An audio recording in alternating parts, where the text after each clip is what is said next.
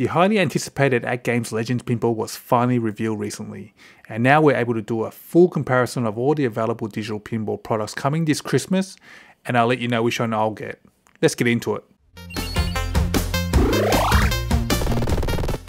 Hey guys, thanks for tuning to Toycade. No doubt one of the most anticipated announcements everyone was waiting since Arcade1UP revealed their pinball offering at CES is the AtGames Legends Pinball. So let's try to answer the question on everyone's mind. Which one should I buy? I'm going to try to answer this based on my analysis and what I'm looking for as a mechanical pinball owner.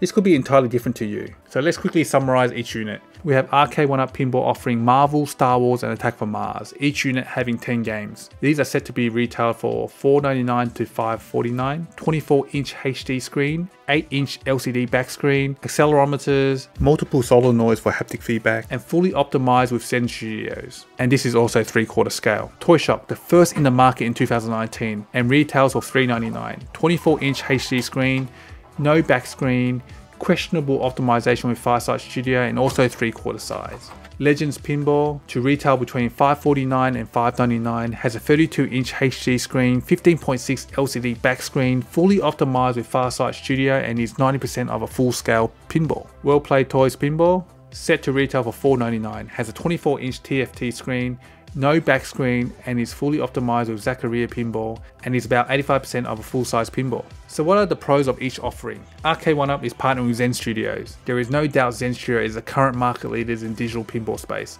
They have the partnership with the most iconic companies such as Lucasfilm, Marvel, and many others, and their reputation is second to none. For me, the fact they have access to AAA Barley and Williams titles is probably the most attractive feature and the key to being successful. Out of all the offerings, Arcade1UP is the best looking cab. It's true to original pinball look. They offer all the bells and whistles in terms of accelerometers, haptic feedback, and they also have the addition of lockdown bars, able to lift the playfield, a genuine DMD look, and the artwork of the Attack from Mars is spot on. Availability is possibly the biggest advantage Arcade1UP has. They have proven themselves to be able to produce products in mass numbers. Although Marvel is sold out at GameStop, there is no doubt they will replenish stock early next year. ToyShock, the cheapest of all four with $3.99 price tag. I've owned one of these and I can tell you these are built like a tank. The quality of these units are second to none. It feels really good, and Jeff and Carlos from ToyShock have great customer support. Even when I'm in Australia, they had no problems resolving my issues. AtGames Legends Pinball. Best value in terms of hardware. $5.99 gives you the biggest playfield and the biggest back screen. Just crazy value.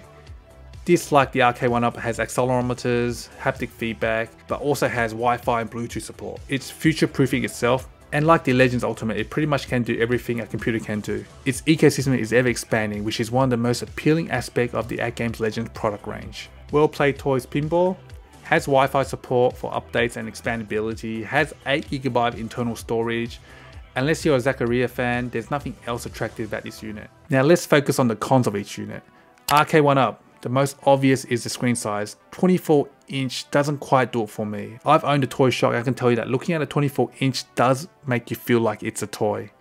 Hell, even the recent promotional video mimics ToyShock's offering as a toy with kids playing it. It would have been perfect if Arcade1UP offered a 27-inch playfield, as it still can retain its 3/4 scale and have an acceptable screen size for the playfield.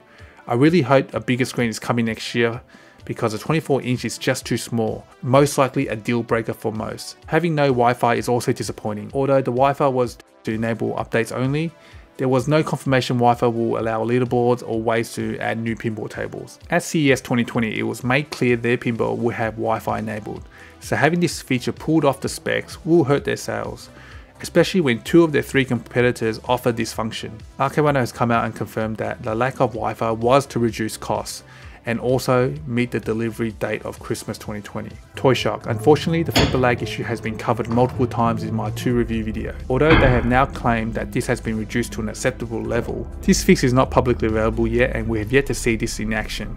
The version 1.2 will have the new PCB board, but it's sad to see a company who had literally a year head start of its competitors not taking any advantage while the other company was still developing their product in 2020. Yes, COVID was a thing, but we have yet to see a single shipment since Jan 2020.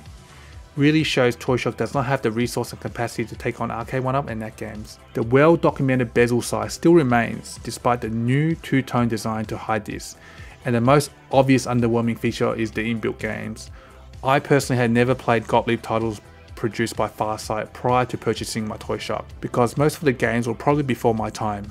Unless you're a Gottlieb fan, these titles are decent at best, but when compared against Williams Barley titles offered by Arcade1UP, we all know which tables we prefer. AtGames Legends Pinball, the aesthetics straight away when I first saw this image was confusing.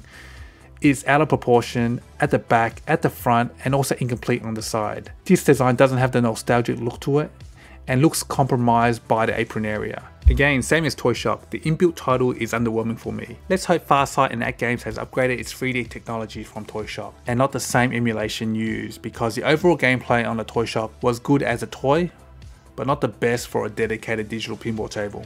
To hide the underwhelming titles, heavy promotion by AtGames on the number of tables supported via streaming. But streaming pinball from the cloud, I'm really not sure how this is going to work, especially with factors such as latency, ISP, and conditions that is outside AtGames control, which will hinder the pinball experience where timing is key. Poor quality control. This is not a shot at AtGames, but it's my actual first-hand experience, and also the same with many others. There is no doubt the software being delivered with this pinball will be rough and lightly tested. So expect a difficult time and a huge learning curve if you've never used an AtGames product before, because you'll be watching a lot of YouTube videos to get this going. The last and most obvious problem with AtGames is availability. The fact they are still doing last minute changes and also coming out and stating that stock will be very limited really means the privileged supporters will get access to this unit in 2020. So I'm guessing the mass availability will come around mid to late 2021. And by that time, most likely a version 1.1 will be available, who knows. Last but not least is the well-played Toys Pinball. The aesthetics is the most obvious problem here. And funny enough, the well-played Toys Pinball and the AtGames Legends Pinball, aside from the artwork, look very similar in design with its very narrow front. The fact that it's about 85% of a full-size pinball and actually very similar to an AtGames pinball, it only houses a 24-inch screen as its main playfield. And that's it. No DMD, no back screen, and not even an alphanumeric display, which can be found on a ToyShock. My biggest concern with the well-played pinball is the quality. The biggest red flag is the weight of the unit. As per a Cool Toys video, this unit weighs only 55.16 pounds. We're talking about a pinball machine that is bigger than the 3/4 Arcade1UP, which weighs 90 pounds, bigger than the 3/4 ToyShock, which weighs about 65 pounds, and very similar to the AtGames Legends Pinball, which weighs 150 pounds. And here we have a well-played Toys Pinball, which only weighs 55.16 pounds. So I'm not expecting premium materials here, and most likely a budget cab. Another concern with this product is that it's possibly a rebadged China product that wasn't designed by well-played toys.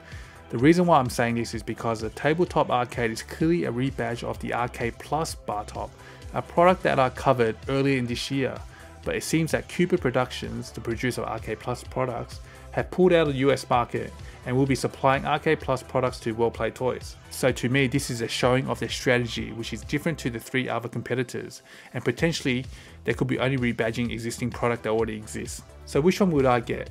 Firstly, I have no interest in the well-played toys pinball machine. For the price of $4.99, they offer less in terms of features, screen size, game appeal, and potentially quality. And to be honest, they are unknown in the arcade market. ToyShock, sad to say, but the AtGames Legends Pinball, in my opinion, will make the ToyShock obsolete next year. Unless you want something now, 3/4 scale, and built like a tank, there is no real reason to consider the ToyShock when the Legends Pinball will be available next year. So it really comes down to Arcade1UP and AtGames. Personally, I will buy both. I'm a huge pinball fan, especially with Williams and Barley titles. So Attack from Mars is a no-brainer for me, especially when the Attack from Mars come with pro physics. Seeing Zen Studio being heavily involved is reassuring, but you can't ignore the bang for bucks the Legends Pinball is offering. But to play the pinball tables you want, lag-free, I'll need to invest in the PC to stream locally via OTG and buy games from Steam, and then I'm still not guaranteed a good experience. The cool thing about the Legends ecosystem is that anything is possible, even the grey areas. But one thing for sure, I don't think we'll see many Legends Pinball in 2020. And could be a good thing because I can just pre-order the Attack from Mars Arcade1UP Pinball. So what do you think? Do you agree with my analysis? Let me know in the comments below if you agree or disagree. And also let me know which one you're getting and why. But one thing's for sure, digital pinball will never replace mechanical pinball. I still love my mechanical pinball, and I just purchased my Grail, and hopefully I'll have a review soon. Hope you enjoyed this video, and if you do, hit that like button. And if you haven't subscribed, please consider subscribing to support the channel. As always, stay safe and thanks for watching, and I'll see you on the next one. See ya.